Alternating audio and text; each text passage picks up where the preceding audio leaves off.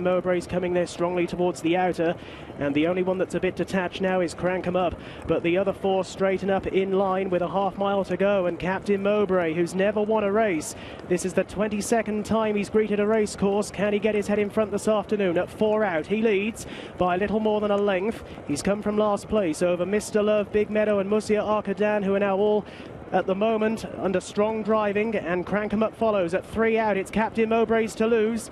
He's up and over by 4 to 5 lengths there to Mr. Love and Big Meadow, who are in second and third places battling away, and a little break opening up to a tiring Musia Arkadan. Captain Mowbray has almost unseated the rider. What a remarkable recovery that was by Tony Kelly. Over towards the inside of him is Big Meadow, who's come through to wrestle the lead. Or can Captain Mowbray get it back together? A good jump from the captain at the last. Captain Mowbray this side. Far side is Big Meadow, and they are clear of the others. Into the final 100 yards they come. Crank 'em Up stays on into third. Captain Mowbray will overcome that error at the final fence to, at long last, win his first race. What a fantastic ride from Tony Kelly, who sat tight. In second place, Big Meadow. Crank 'em Up followed. A little break back to Mr. Love and Musia Arkadan. What a way to do it. Well, voting is